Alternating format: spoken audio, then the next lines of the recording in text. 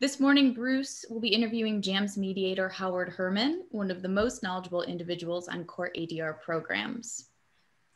If you have any questions during the webinar, please feel free to submit those using the Q&A feature in Zoom, and we'll do our best to address as many questions as possible, probably in the last 15 or so minutes of today's webinar. And with that, Bruce, if you're ready, I will hand it over to you. Thank you, Kristen. Always appreciate the kind introduction and all the good work you do to support our efforts at Edwards Mediation Academy.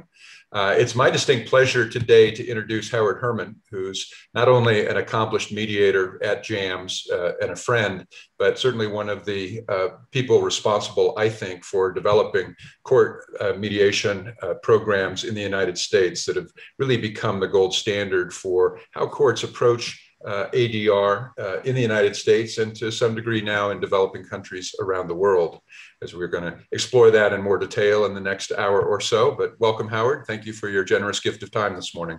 Thanks so much. It's an honor to be here. Thank you, Bruce. And welcome to our friends around the world, and particularly those individuals from Rwanda who are joining us this morning after our wonderful graduation ceremony we were able to do yesterday virtually in the presence of the Chief Justice and over 90 participants. So hopefully many of you are able to join us today as we continue the discussions about how to implement dispute resolution programs in various court systems.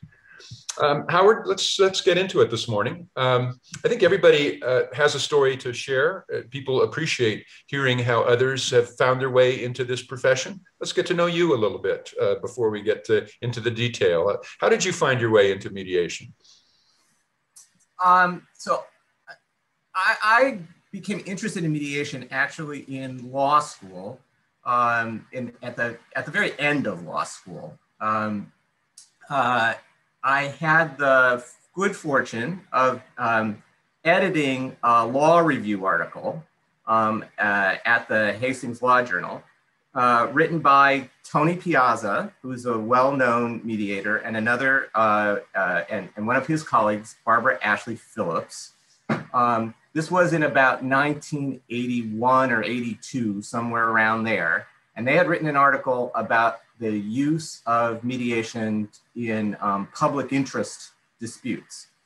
And I had actually thought that I would become a public interest lawyer and was mediating a symposium on that topic. But I was intrigued by this article that Tony and Barbara wrote. And that was sort of my first inkling. After law school, I went into private law practice. I actually did not end up in a public interest job. I went to a big law firm, Graham & James, which is now part of Squire Sanders, which is a giant international law firm, and had some important learning experiences in my first couple years as a lawyer. I again, wouldn't happen today, but as a very young lawyer, had the opportunity to second chair a federal court jury trial that involved a shipment of Persian rugs. It's a 2-week trial. We were, and we invested unbelievable amounts of time and energy in this trial. And defense the case. It was a great victory. The clients all celebrated with us. And 2 weeks later, we got fired. And we got fired because we'd been so focused on winning, and we thought that's really what the client wanted. But we spent so much money in this great victory that we really hadn't recognized what the client's underlying interest was. And that was a really early lesson about what the strengths and weaknesses of a traditional trial might bring. Fast forward a couple of years, and I'm, like most young associates at big law firms, a little bit antsy and not so satisfied. And the Ninth Circuit Court of Appeals, our federal court of appeals, advertised a job that had a mediation component. It was essentially being on the staff, assisting the judges with research and some such. But halftime was devoted to the idea of experimenting with managing cases on appeal and seeing if they could perhaps be settled. So now we're about the end of 1985, the beginning of 1986. Mediation is just beginning to really bubble up in the American legal system. And I got in on the ground floor of this pretty exciting appellate mediation project. To your knowledge, Howard, was that the first of those opportunities to arise in the United States? Well, there were actually 3 circuit courts of appeal that were experimenting with these ideas. The Second Circuit in New York, the Sixth Circuit in Cincinnati, and the Ninth Circuit in San Francisco were all looking at this idea from different angles. And the Ninth Circuit in particular was a program that kind of bubbled up really from the staff of the circuit, who realized that, on appeal, unlike the way that cases are sometimes handled in trial courts, on appeals, there really was no mechanism at all for the court to manage even petty kinds of disputes in the briefing phases and such.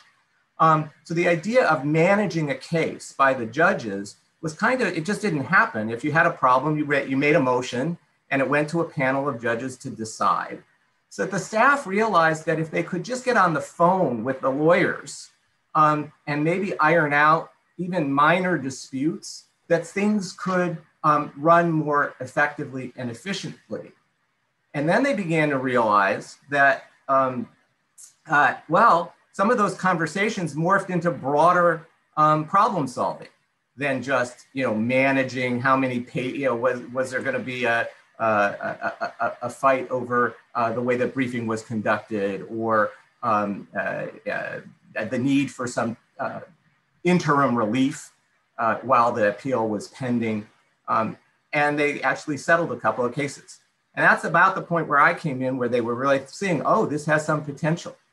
Oh, interesting to observe, Howard, that almost a serendipitous move into the mediation world by the courts of appellate jurisdiction. You would think that you might have started from the bottom up, so to speak, but no, this was a little bit of a more lateral intervention. No, that's right. It remains an anomaly of the federal court system in the United States, that the courts of appeal actually have many more resources devoted to mediation than the trial courts do. And that there's a lot of reasons for that, but in part, it goes back to the very beginning, that there were these early developments in a few circuits, which then actually led to a more stable funding base for these programs at the appellate level. And all of those courts use full-time staff mediators who are regular employees of the court, which is pretty different from the way that most trial courts in the US structure their mediation practices. Howard, and before we get too far down that path, because I do want to ask you questions ahead regarding some of your experiences, which are many, I'm going to ask you to do something more difficult today, which is to try and put yourself back in the mindset of many of our listeners today who have even maybe less developed court systems, have not broached the whole concept of court annexed or supported programs of mediation. And really, from a nascent moment, I want to kind of walk through the process of how one identifies and develops that kind of program in a more purposeful way, perhaps, than how we kind of stumbled our way along a little bit. I don't mean that pejoratively, but just experientially. Oh, no, I think that's right, that we did stumble along here, but we don't stumble along anymore. And when a court now, when a jurisdiction looks at this anew, they're not starting from the beginning, and they don't have to stumble around. That's right. If people out there are listening to this and they're just beginning to envision the prospects of a court supported ADR system, and particularly mediation, what are some of the strategic or logistical steps that go into that formative envisioning, kind of moment? What are the things that they should be thinking about? Well, I think first and foremost, it's important to identify what you're trying to accomplish by providing an ADR system in conjunction with the court. There are lots of different reasons why an ADR system might be useful, and depending on what you're trying to accomplish, the system might look quite different. So, for example, as I was mentioning about the Ninth Circuit and its beginning, it began from a case management impulse. And if one thinks, retrospectively about what we were doing when we were stumbling around, the need that was identified was really for case management and for utilizing a previously unexplored settlement window in the life of the case, and that is when a case is first appealed. So the system kind of grew from that idea. Sometimes a court is interested in dealing with the backlog of cases. In fact, that's often a very common impulse for putting together a program. And then the question is, what's the best mechanism for just reducing the court's docket? Is the idea to duplicate the results that you might get in court just in a more streamlined, more efficient manner? That might lead you to create an ADR system, which is less about mediation and might be more about a streamlined arbitration process or a small claims process. So it all begins with identifying people's needs and interests, if that doesn't sound familiar to most of us. No, exactly. It is like what we do in a mediation. You try to take the problem apart and figure out, well, what is really your need? What's your interest? What's the goal in putting together the program? And, to use Frank Sanders' term, fitting the forum to the fuss, thinking about, well, what's the problem here? What are we really trying to fix with an ADR system, or what are we trying to add with an ADR system? And then designing from that place. And before we get to the design piece, which we'll get to momentarily, I assume implicit in your comments is the notion that people should really be contemplating a planning team logistically, and maybe casting a wide net of potential stakeholders. Touch on that for a moment, if you would. Oh, absolutely. So that's right. Whoever is the person or the group of people who are beginning this kind of envisioning phase, from there, the next piece is really about engaging the stakeholders, figuring out who needs to be on board in order for this project to be a success. And in most courts, that means the judges, first and foremost, and it means the lawyers. It means the court administrators. It likely means key litigant representatives to the extent that you can assemble those. So in any market where there already are a pool of people who are trained as mediators, or other neutrals, to the extent that we're not just talking about mediation, but could be talking about arbitration or other ADR mechanisms, you want to ensure that you're also talking to the people who will be the providers of the service. And to emphasize the importance of what you're sharing with us this morning, and you know this well, I'm telling it for the benefit of others, experiences in some countries, India and Italy, to name two, where they didn't appropriately engage the right stakeholders from the beginning, really set them back as they progressed and found that to their detriment, they'd excluded a key stakeholder group. I mean, I think that in the field, I don't know for those who are participating today, certainly there's the famous story of the lawyers' strike in Italy and what that did. I mean, they effectively shut down the courts when they were excluded from the mediation decision making. Let's assume you've got this planning team appropriately assembled and representing the totality of stakeholders, and now you're into that process design or program design kind of moment. What are the kinds of issues that should be part of that conversation?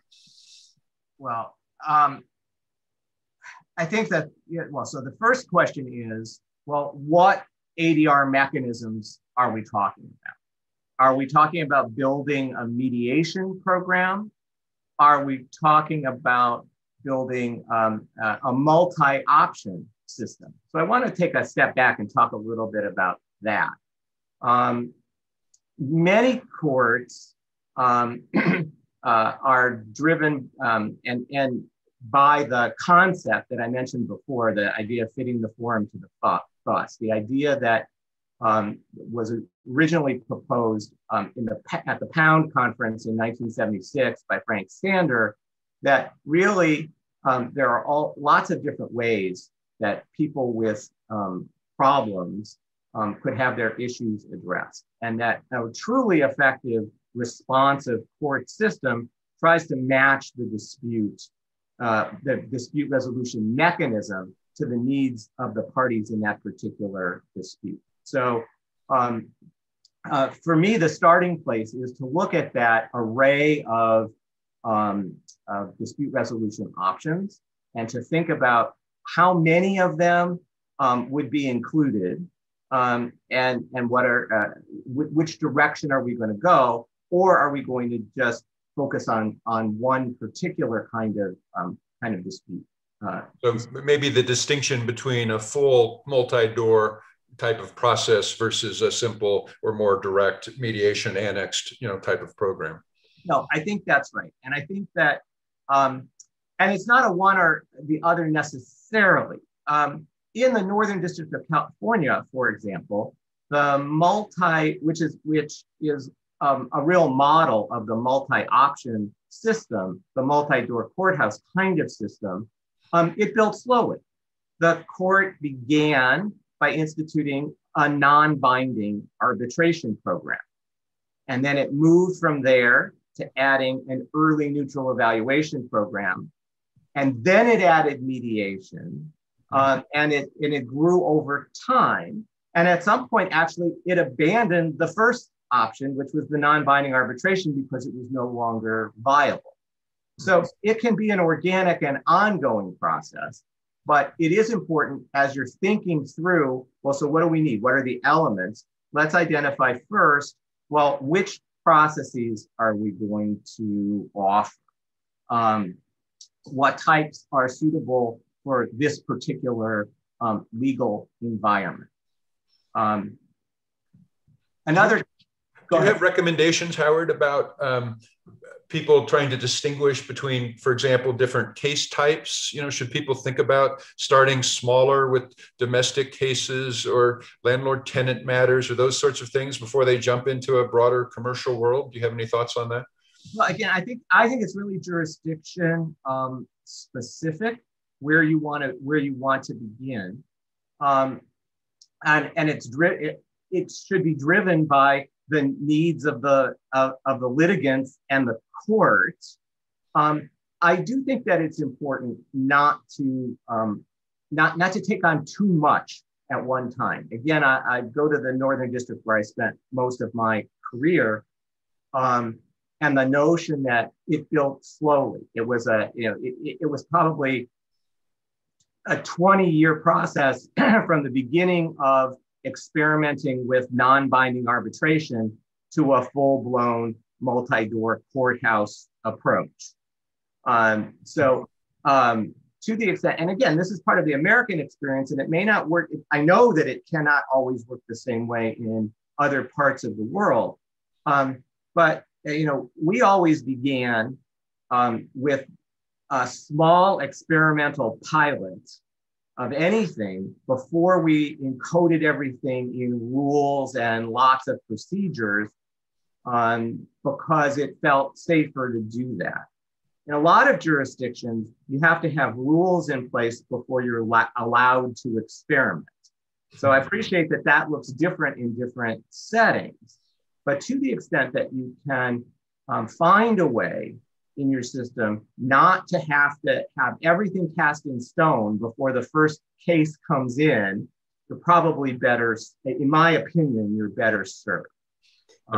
Before we get to the implementation types of issues, I'm still intrigued by this planning process. And what are the kinds of considerations that go into thinking about the judge's role, for example, or the mediator's fit in the program? Give us some thoughts on those issues. So the first question is this going to be something that the judges mandate? Or is it going to be voluntary or somewhere in the middle? So a core planning issue is how are the cases going to come in, and are they just going to be assigned and mandated to do this somehow by court order, or is this going to be an offering that the court makes and the lawyers and parties volunteer their way in? There are pros and cons for both approaches, and actually, there's actually a spectrum, I believe, of choices that a court can make that includes not just either mandatory orders that certain kind of cases must go to mediation before they proceed in court, for example, or a purely voluntary opt-in process. The middle ground would be a presumption that certain kind of cases would go to mediation, for example, but could opt out. And each of those things would have different implications for what's going to happen once you're in mediation, and also different implications for the way in which the lawyers and the parties view the program and how much they are bought in. It's often easier to start with a mandatory program because it means that you've got a steady flow of cases being ordered by the court to do this thing. But as you can imagine, some people are going to be opposed and they will come into the mediation process hostile to the mediation process, making it harder to succeed once you're there. But sometimes people need the push, some kind of push for the court. And if you have a purely voluntary system, it may be difficult to actually drum up enough cases to truly get things going. So again, I mean, I have always been something of an advocate of more of a middle ground. The idea that perhaps courts are best served with some incentives for people to try this out, or at some presumptions, but not absolute orders. Another component of this is who's the decision maker. So if you're not in a purely voluntary opt-in kind of situation, is the judge going to order this? Or is there going to be some other knowledgeable staff person on the court who's going to have some role in deciding which cases go in? Or is it going to be some kind of an automatic mechanism?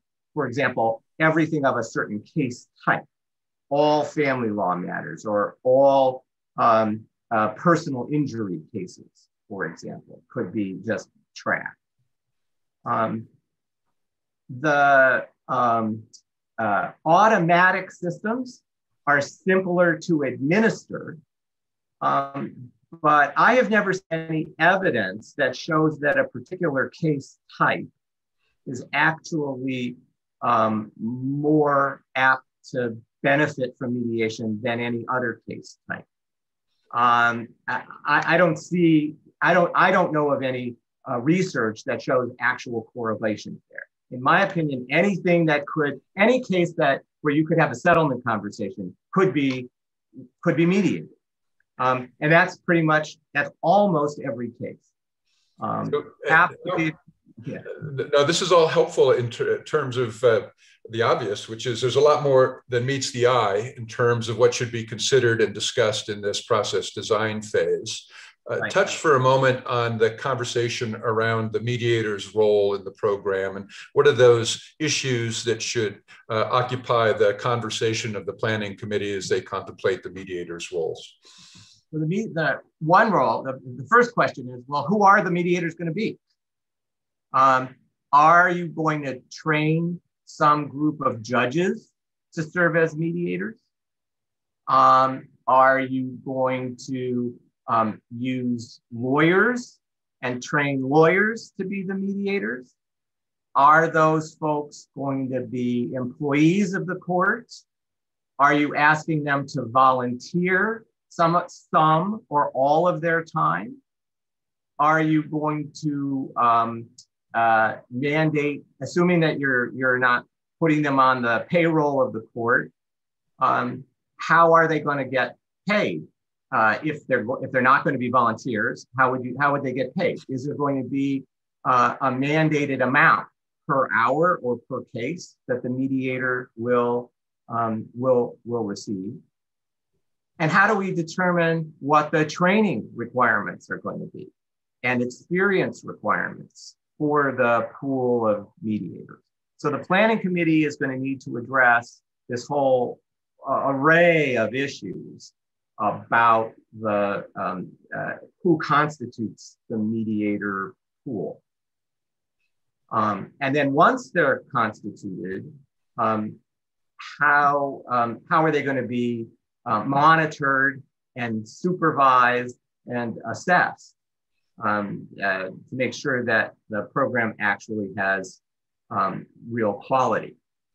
And we're going to get to those important topics shortly as we move into the implementation conversation. Are there other thoughts you have, Howard, about this sort of planning moment, this process design phase, things that you might have done differently had you been from the ground up, although sounds like you almost were, but looking back with all your years of experience now, what might you counsel people to do differently or think about differently? So let me mention one more thing that I think is important that goes in it, that the planning people should be talking about, and that has to do with the rules that are going to govern. Certainly in terms of mediation, you need to think about confidentiality and the role that confidentiality is going to play and what kind of mechanism you need there. So that, and all of these things are pieces that you're absolutely right, Bruce, they show up in the implementation phase, but almost everything that's in the implementation phase is implicated to some degree in the planning process. Hopefully.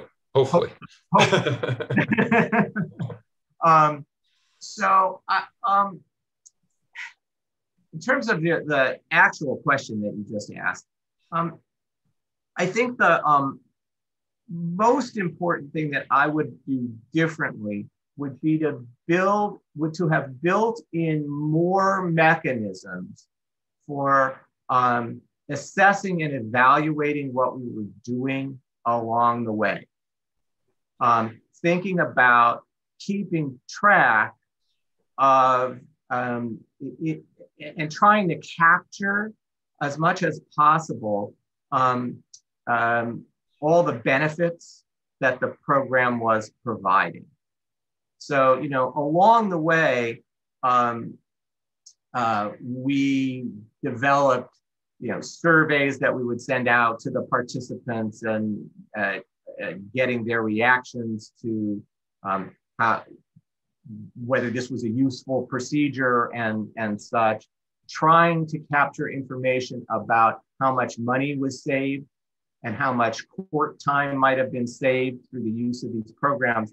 That becomes important when funders start to look at how to approach the institutionalization of these programs. And I think that we we still don't do anywhere near a good enough job of documenting what it is that we're doing in order to prove to people the benefits of the programs. The social scientists tell us that the strongest way to do this is actually easiest to do at the very beginning, and that is by establishing a control group against whatever it is that you're experimenting with. Once you have a mature system, it's really hard to establish a control group again, because nobody's willing to not be in the treatment group if they think that it has value. And courts have some problems artificially holding people out of a system that they've already kind of committed to. But it becomes harder to prove that what you're doing actually has any merit without some kind of a control group. So if I could go back in time for each of the programs that I was involved in, and there are really 3 that I was intimately involved in, personally, I would have established control groups at the beginning, and we didn't do that in any of the 3. It's a fascinating conversation that probably extends beyond today, but the whole concept of developing metrics that can measure and ultimately support the value proposition of mediation, whether it's in the court public system, which may have an even heightened need, but certainly something we struggle with in the private sector as well, for important information to be able to try and quantify, and that may be a topic for a different day. Let's do this, Howard. This has been a great lesson and conversation about the planning phase. Let's envision folks are now ready to turn some of these ideas into action in their local communities. And speak first maybe about what those nascent initial steps should include. And I suppose there's a whole conversation to be had about creating some statute or rules or directive that starts to focus the implementation. But take us into that implementation moment. Also, yes, I mean, there does have to be some kind of a rule or order of the court or something that provides the implementation of the program, that encapsulates what it is that the project entails and sets forth the rules of the road for that.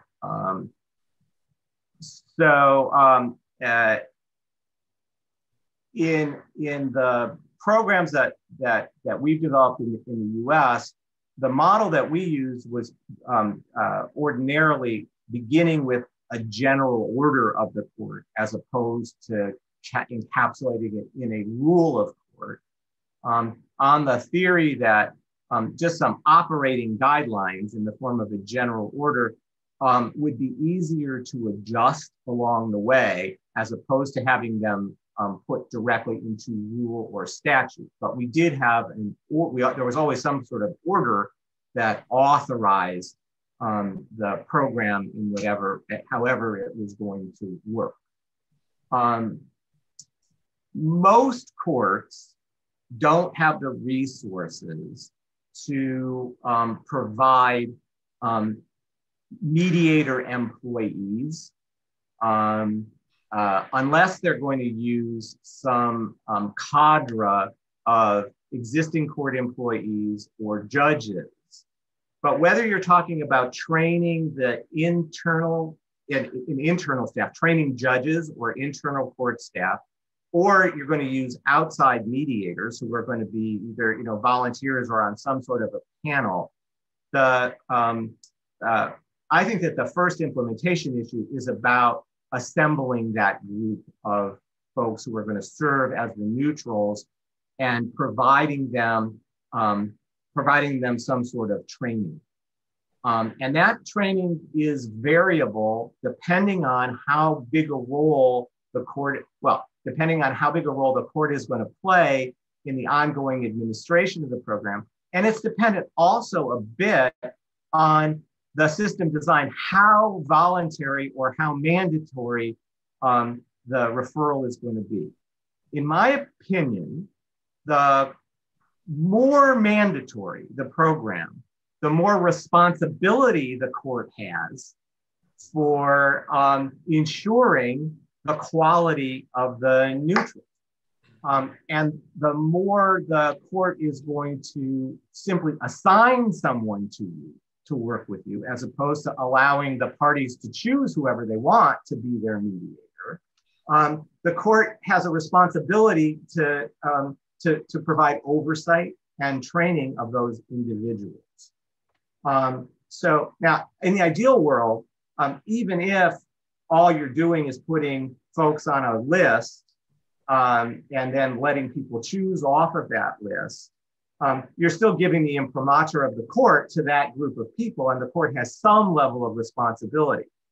But so, for example, in the Northern District of California, we use a system where when a case is assigned to the court's mediation program, the court chooses the mediator, at least in the first instance, and it will. We have a panel, but the initial assignment is provided where the court matches the person to the case, although the court will take the input of the parties about who might be a good fit. But the parties don't simply get to choose. That means there's a higher level of responsibility for really making sure that the person who's being assigned is somebody who's got a decent skill set. Can I ask you a question on that, Howard? As I know that most people don't know you well enough yet, but I know you're a huge proponent of quality education and training, and give people a little bit of an example of what you might put people and what you have been responsible for putting people through training-wise to get on those kinds of lists.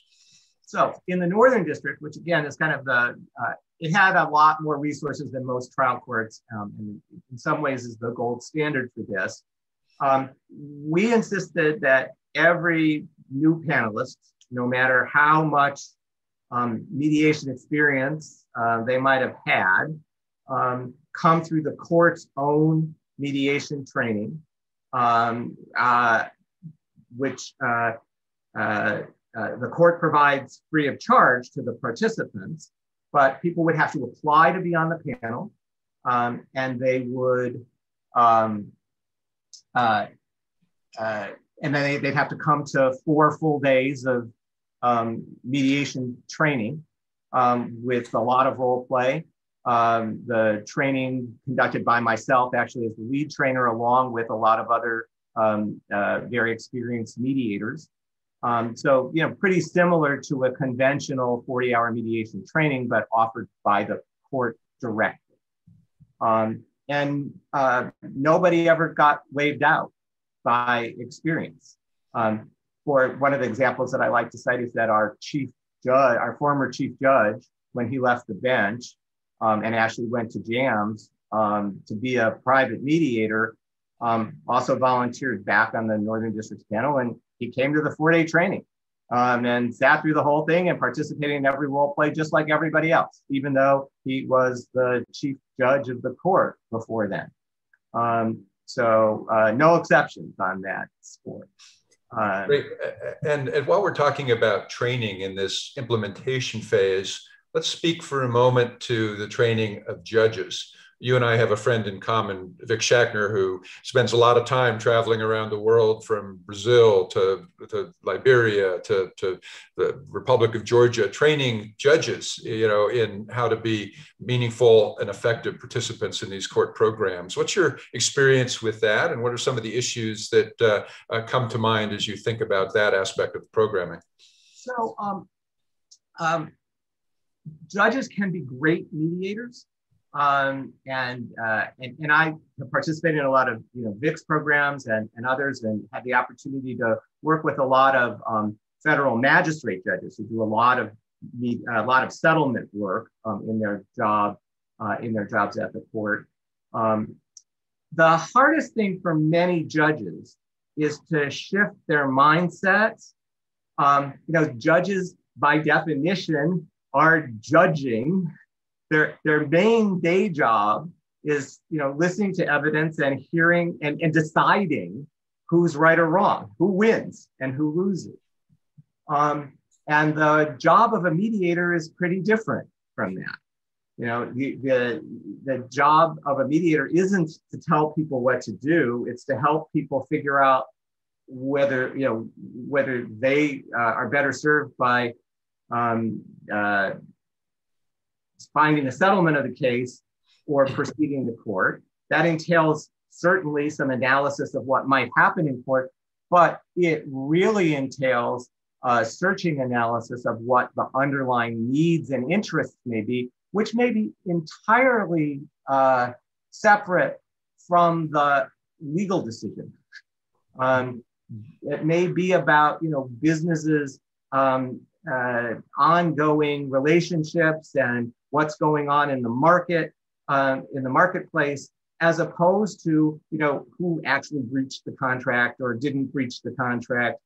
There's a whole warren of other things that would be completely irrelevant to the court decision. So the hardest part that I think that judges have is making that switch.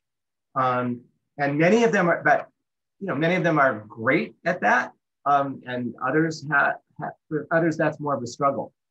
The other thing I would say about judges as mediators is that judges are used to issuing orders, telling people what to do. And, as a mediator, you don't have any power to order people to do anything. That's inimical to the process. So getting used to the idea that, you might be able to persuade folks, but that you can't just, that listening is more important than talking, and that you can't really order people around. Those are core components of in a mediator's toolbox. And some judges are great at it, some are not, just like some lawyers are and aren't. But it's appreciating that different mindset. Your comments speak to the inherent challenges at one level of trying to help judges effectively transition from a judging role into a mediation role. Before you even get to that moment, though, it seems like there's a threshold conversation to be had about whether or not judges, what role they'll play in the program. And are they going to be fundamentally supportive and administrative, and the training focused on what cases and how to effectively support the mediation program, and will they also participate as mediators, which I think is part of what you were addressing. Can you go back for a moment and touch on, in your experience in various programs, are judges always involved on the mediation side? Are there systems that are set up where they're simply and more directly just supporting the mediation program itself? Oh, no, absolutely. In fact, the latter is probably more common in my experience in the United States, that the judges, most courts don't choose to have judges as the principal people who are being the mediators. Mostly the judges play a very important role in managing the case, in figuring out what the best approach is, but are referring the mediation to non-judges, or retired judges, or people who are not actively involved in the case. And the other distinction that's important to make here is that at least in the US, in most jurisdictions, it's considered inappropriate for the person who is going to try the case to be involved in facilitating the settlement of the case. Those functions are mostly separated. And that's a core distinction that can look different in different parts of the world. And it does look different. There are some jurisdictions in the US where it can happen that the trial judge becomes involved in the settlement conversation. The concern is that the judges who are making rulings on evidence and especially if you're not in the jury system, the judge is the decider of the case, that the parties will be quite reluctant to share with the judge information and to be really candid in settlement conversation if they're in front of the same person who's going to be deciding the case.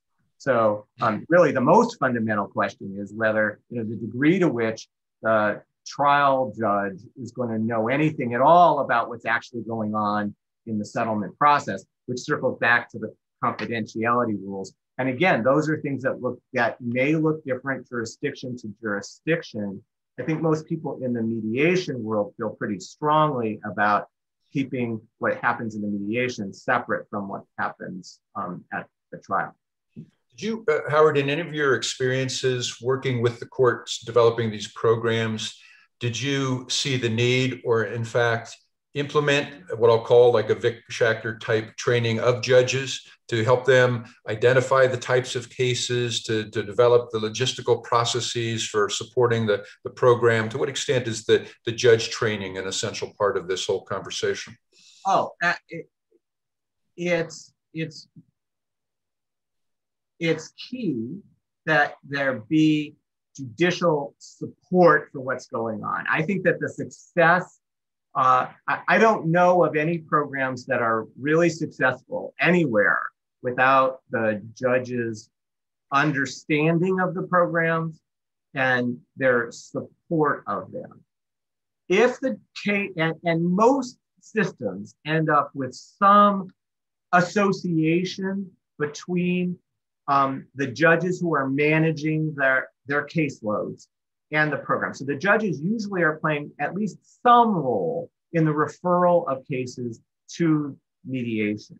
That means that those judges need to understand something about, well, what does mediation really look like?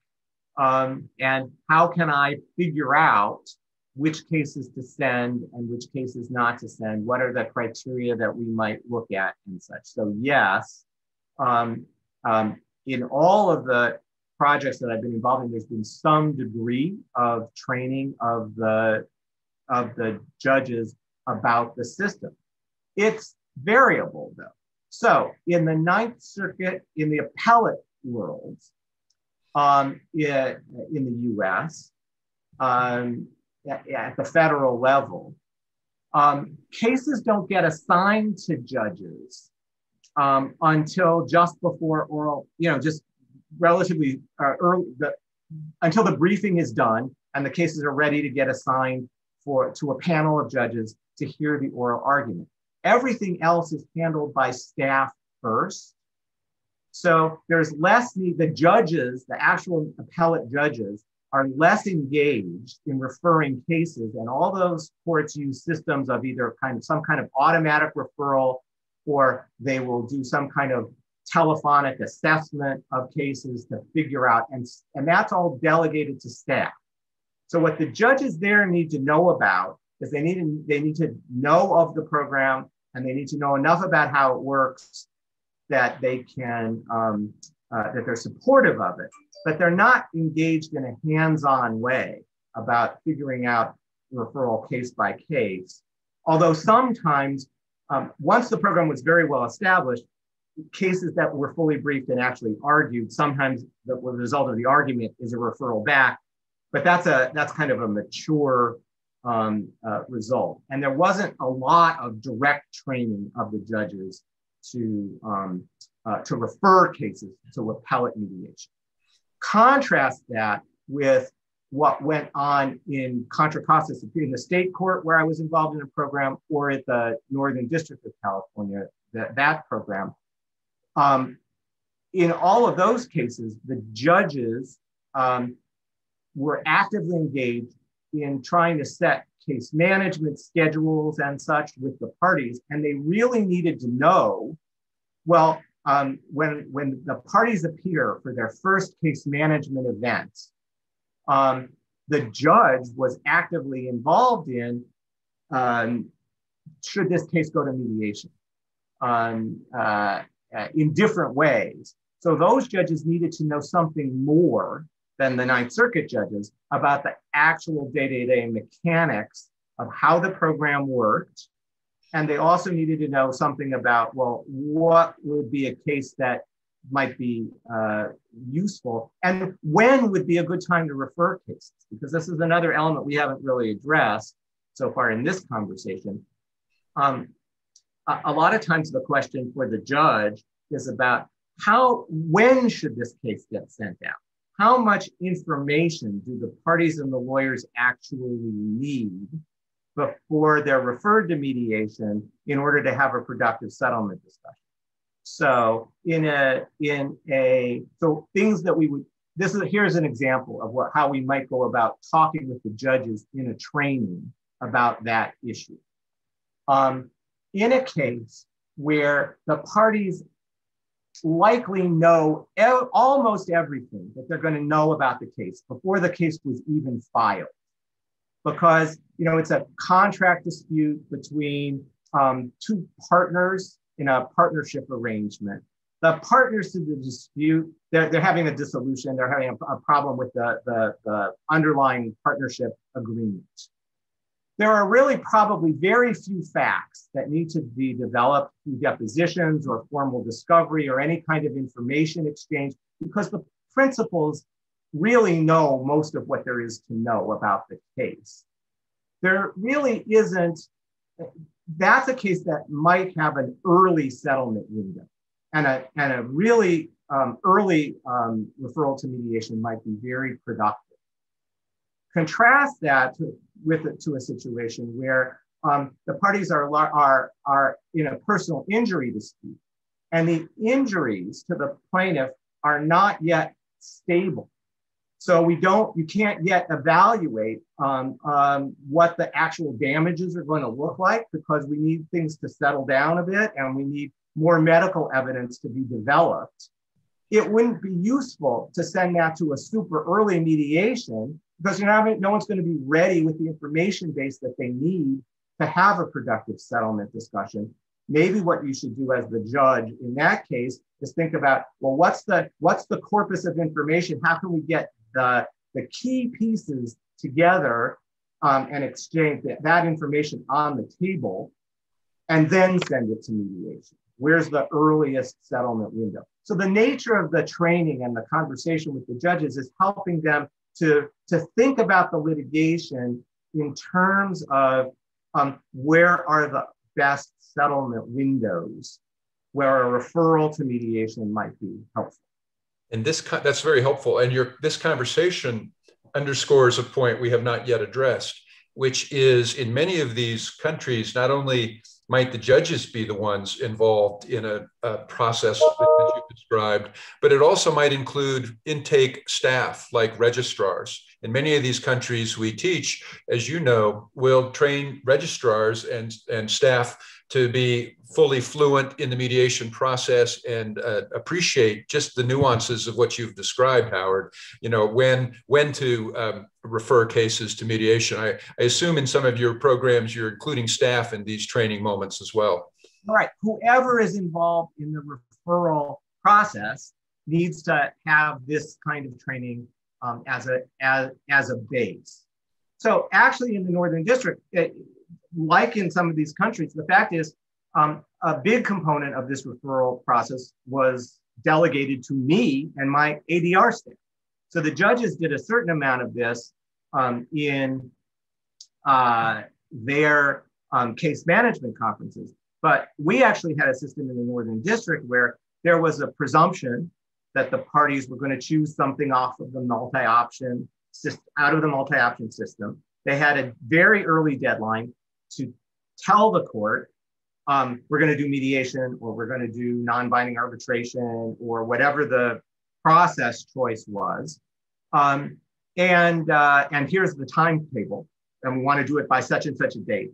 And if the parties didn't submit a stipulation that they were in agreement about that, the case actually came to me or one of my staff to do the initial conversation. And we would have a phone conversation where we would assess the case, try to help the parties to reach agreements without the involvement of the judge. And then if the parties couldn't reach agreement on that process, then it would go to the judge who had the authority to order something at the first case management event. But we had actually built a system that may not be unlike what a lot of countries would want to use the registrars for. That actually was a component of the ADR office's function in our court here. And as you point out, not every developing country or system might have the resources to have the kind of staff that you were able to orchestrate, at least at the outset. While we're talking about, and before we move on to sort of maybe the next stage of people's thinking and developing the process, I'm reminded, because I spoke this week with a mediator in Argentina who happens to be an accountant, but a very accomplished mediator and a very accomplished mediator. And I'm just reminded, we haven't touched on this concept of, in the court programs that you've been a part of, are the requirements such that only those with legal backgrounds can apply and become court-sponsored mediators in the various programs? Or is there room for a broader net with backgrounds representing a more diverse population? So this is a hard question for me because I have a philosophical view about this and I have a practical view about this. So first, let me tell you what I believe in principle, which is that there are lots of mediators who are not lawyers, who are really, really terrific mediators and have a lot of skill and are very capable of handling mediations inside a court program. And as a practical matter, when we attempted to implement that in the Northern District of California, we failed pretty badly. The rules of the court still allow for non-attorney mediators to apply and they will be taken into the program. But we have had very poor results in terms of the ability to place non-lawyer mediators in court mediations, because there is great resistance from the lawyers to using the non-lawyer mediator. So we have a few examples. One is an accountant. One was a human resources professional, where they had enough experience. The accountant sometimes served as an expert witness in court. They had familiarity with the court, enough familiarity with the court system, and enough credibility with the lawyers that they would occasionally be able to be used. But in litigated cases in federal court in the U.S., the lawyers have a hard time accepting as their mediator anyone who doesn't have a legal background. And that's sort of the raw reality that bumps up against the philosophical commitment to the idea that you really don't need to be a lawyer. Now, I guess I hasten to say one more thing about that. I think it's understandable, that resistance, because in an important piece of litigation, really in any piece of litigation, a big piece of what the parties and the lawyers are doing in the mediation process is examining their BATNA, their best alternative to a negotiated agreement. And the BATNA in a court case, the alternative is about what's likely to happen in court. So it's understandable that the parties would want someone with legal training who would be able to help facilitate the conversation about what's likely to happen in court. And you need to be a pretty skilled mediator, non-lawyer mediator, to be able to, and pretty sophisticated about what court looks like, even though you're not a lawyer, in order to successfully hold that conversation. So it's not, so it's a complicated issue, and it depends on your, on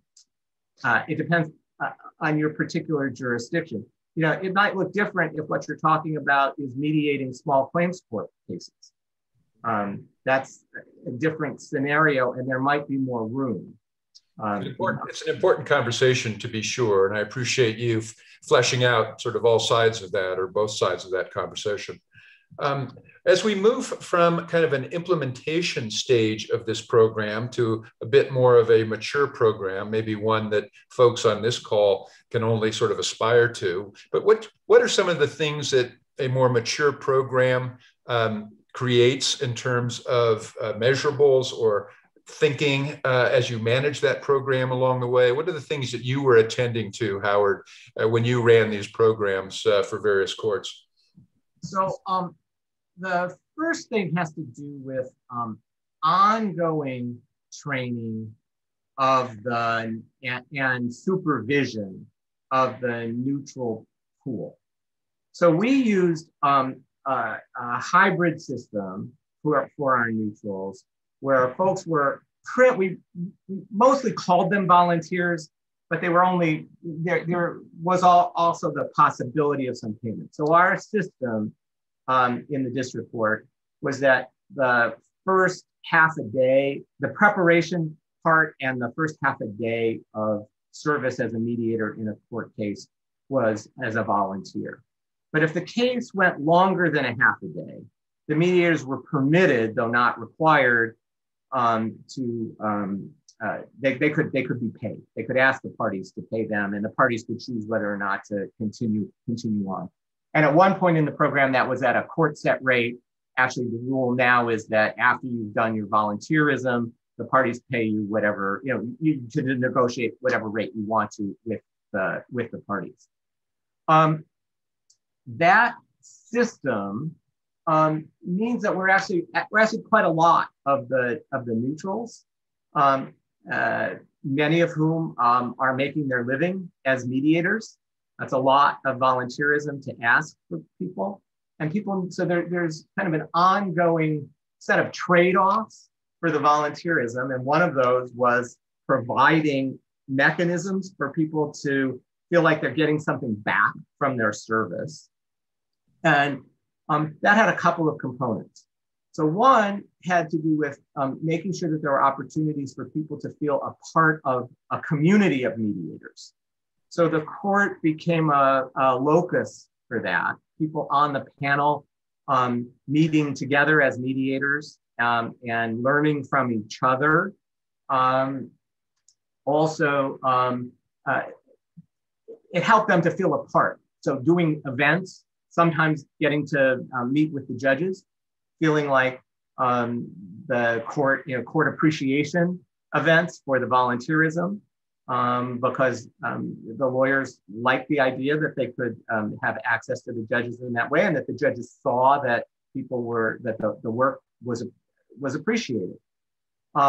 Making sure that people got thanked, sending out thank you notes to them, and the judges sometimes sending out notes to mediators, and not just when a case settled, but in acknowledgement of their work.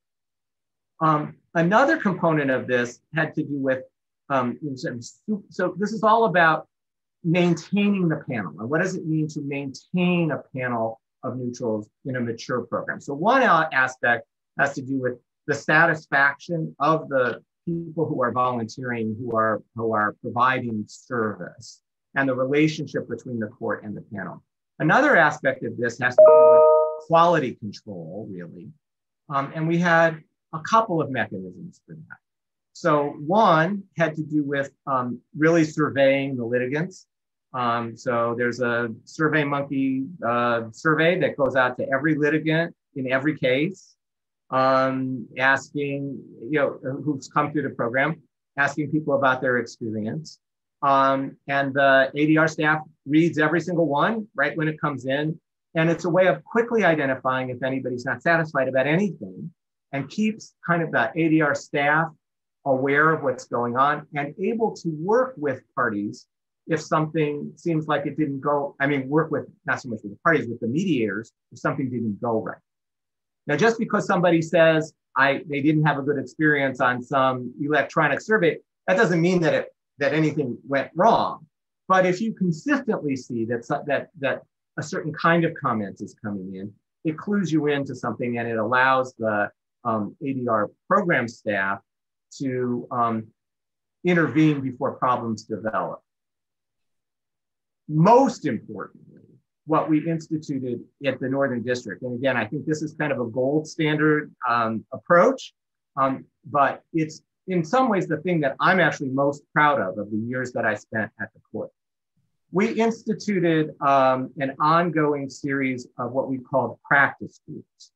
So, and this was voluntary for the mediators, but an enormous percentage of the mediators participated.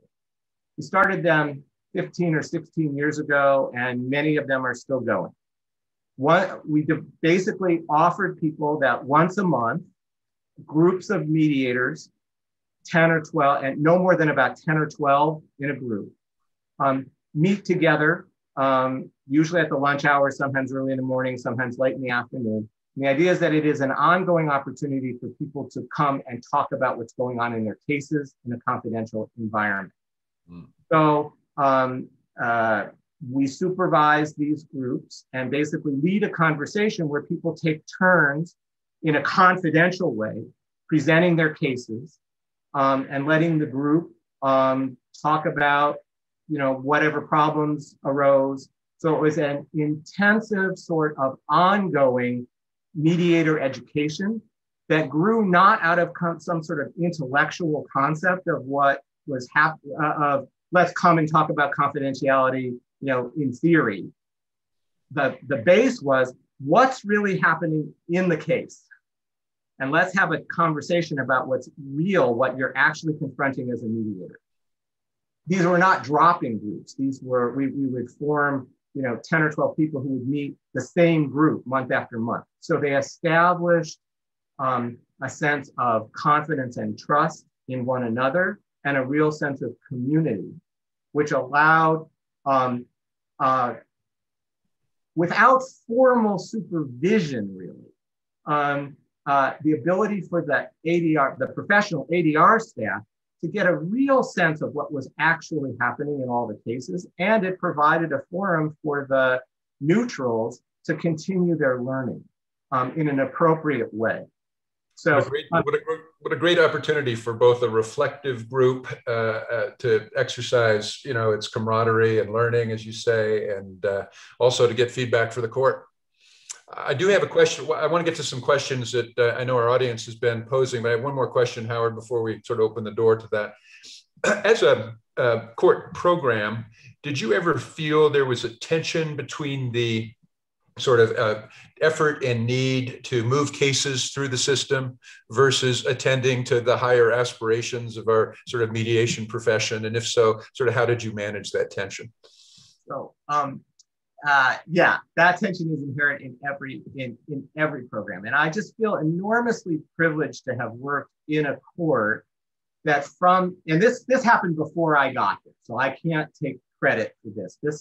This goes back to a very visionary chief judge in the Northern District of California, Robert Peckham, and then to another JAMS neutral who was a magistrate judge for many years at the Northern District, Wayne Brazil, who really worked closely with Judge Peckham in the earliest days of the Northern District's program. They established in the envisioning phases of all of this, they were really clear that while it was certainly important to settle cases, that the main impetus for the court that I worked the longest for, the main impetus for the program was to provide a quality service to the litigants. And so I never felt inordinate pressure to get cases off the dockets because it was sort of embedded in the soul of the program from the beginning that in establishing the program, the court wasn't responding to inordinate docket pressure. Having said that, there always was the tension that you described, this the sense that if, there'd be no reason for the court to invest there wouldn't be sufficient reason for the court to invest resources if cases didn't settle. And if cases languished in the docket. So there was always, you had to be attentive to that. But I think there's a paradox there because I think that the less that you actually focus on worrying about how, what the settlement rate is. I sort of think that you have to have a higher settlement rate because you're not forcing things. And, most cases are going to resolve. At least in our system, the biggest number of cases resolve. So, relaxing about that actually helps people to do their jobs better. We told mediators like to, kind of keep track of, we all feel better when the case settles. But I think it's really important for us to keep our focus elsewhere, and then the cases will settle. I know that personally, if I become over-invested and feel too much pressure, like I've got to prove myself, the places where I've made the worst mistakes as a mediator in my career have been the ones when I wanted to settle it too badly and I pushed too hard. Yeah. So, just articulating that, making that part of the conversation inside the, in the court as well, helps to mitigate that pressure. But it's always with that important context, and I emphasize the importance of that context, but so people can have an appreciation for what success a mature program can deliver, just in very sort of rough sense. Can you share with people, did you settle more cases than not? Do you have any kinds of important statistics that people could learn? As a general proposition in the Northern District, we'd settle about 2/3 of the cases that got referred, which is a pretty, given that some of those cases were not there purely voluntarily. We use this kind of presumptive system where you could never really tell for sure how voluntary it was that people got in there, because we had this hybrid system where, we were forcing people to choose some process by a deadline. So people had some pressure that they had to choose something. And then we were kind of cajoling them before they got to the judge, and then the judge could order them. So when you actually got a referral, it wasn't 100% clear how voluntary it was. 2/3 is a pretty, is a pretty healthy settlement rate. I think more than healthy. I mean, I think it speaks for itself. If you could, these people in our audience who are looking to establish programs, if they could go to a chief judge and say, well, this may not be a panacea, but on any given day, you could refer a case to this program underway with this type of chance of success. It speaks for itself in terms of the value of promoting access to justice, clearing up court backlogs, and just delivering efficient process. I want to do this, Howard, because I want to make sure a couple of questions get answered and as we move along. Kristen, you've been kind of monitoring, I think, the questions that I've seen flashing across the screen. Can you share one or two of those? Let's start with the first one with Howard, and we'll see how much time we have. Absolutely.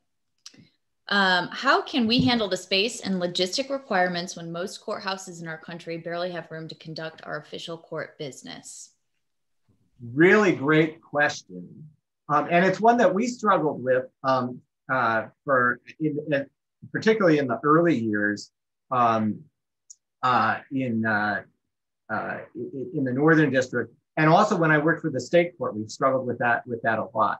So one solution is to house these events not in the courthouse.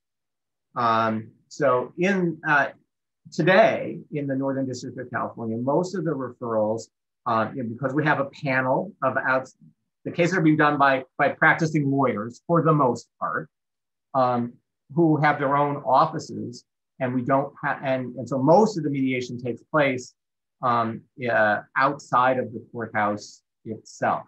So that's one potential solution. The other things that we've done is that we try to make use of any empty conference space that we could beg, borrow, or steal within the courthouse. So, and again, this is obviously going to be quite variable depending on your situations. But in our settings, we have the courthouses include jury rooms, and the jury rooms are frequently empty. So there's a little bit of scheduling difficulties, but you can often find an empty jury room or such. So without knowing more specifics about your courthouse environment, those have been our solutions. Thank you. Kristen? Perfect. I have actually a related question. Some courts have very broad jurisdiction and cover huge land. Is it difficult to bring parties together in person? Is mediation still possible? Oh, mediation, well, again, it is very possible. And technology, and I think the thing that the last year of the pandemic has certainly taught us is how accessible things are over Zoom. It's not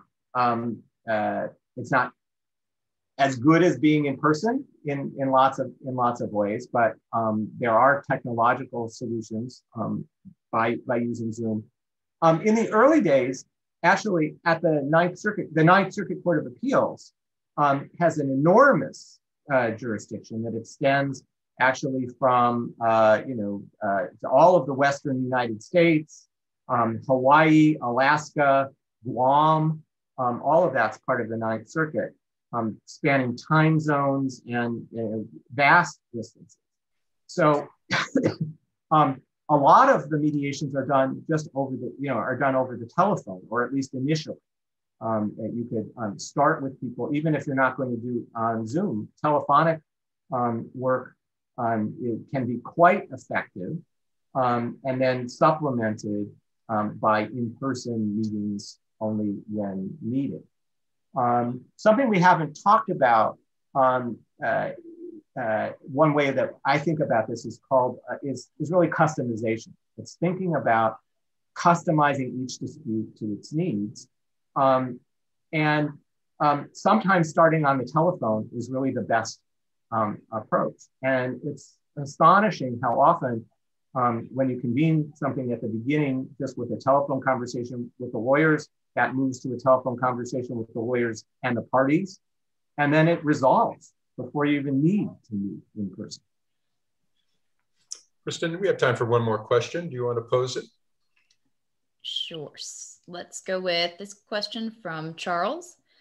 Howard, what do you see as the most needed and important developments, changes in court-related ADR, including tech-supported access to justice developments to help move from reactive individual conflict resolution to more proactive, systemic conflict prevention, management, and resolution?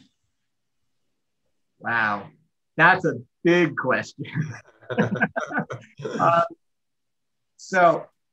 I guess what I would say about this is that I'm most interested in the last component of that question about proactive systemic conflict prevention.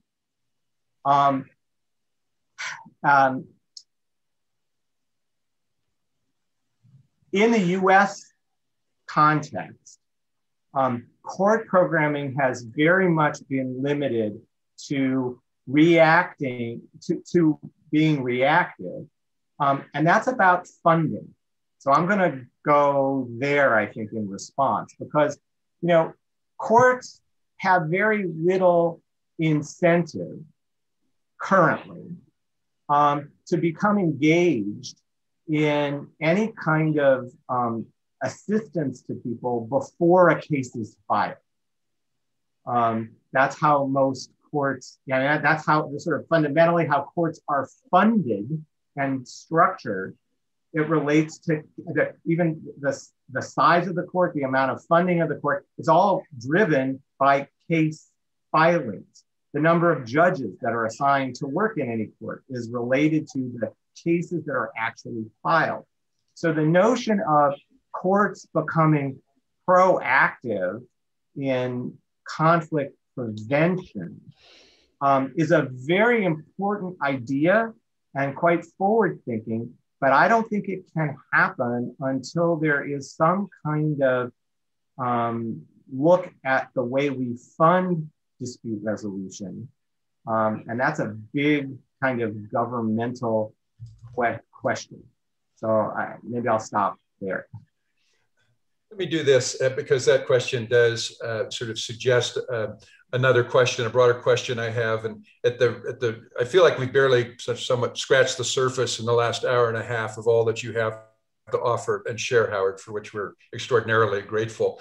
But if I could sort of impose on our friendship by suggesting maybe we'll take a look at some of these questions that have come in from the audience, submit them to you to respond to, and along with that, ask you to assemble not an exhaustive list, but maybe some list of resources that people could benefit from, things that have been written in the United States in the last 10 or 15 years on court programs that might help people further identify the issues they should have in mind and troubleshoot some of the potential pitfalls, particularly as they seek to develop their own programs. I'd be happy to do that. And there are a few pretty readily accessible ones on the web. So rather than try to recite them sort of off the top of my head here, I'd be happy to circulate something following this conversation. Sure. Thank you. Thank you. One last question.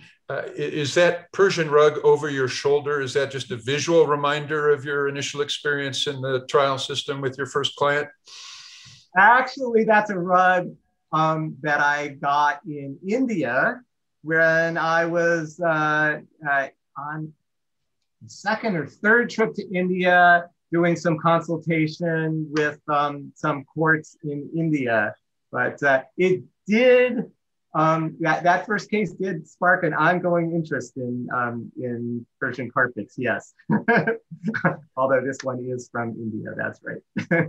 Howard, thank you so much for your generous gift of time. It's really been delightful and personally experiential, just learning more about your background and all that you have to offer. Thank you for sharing it with us today. Well, really, thank you for the opportunity. And I just, it's the work that the Academy is doing is really important work, and it's really an honor to be involved in this sort of conversation with you. I appreciate it. Thank you. Stay well, Howard. Look forward to seeing you soon. You too.